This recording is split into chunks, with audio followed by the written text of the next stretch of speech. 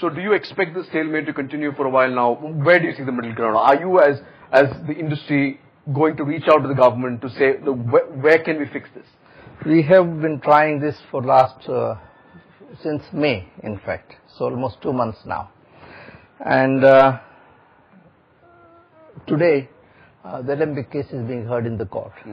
So either it could happen through the court intervention, that brand as defined under the definition of the DPCO is not consistent with the substantive portion of the DPCO, where paragraph 4 gives the price calculation method. Now, this will have to be corrected.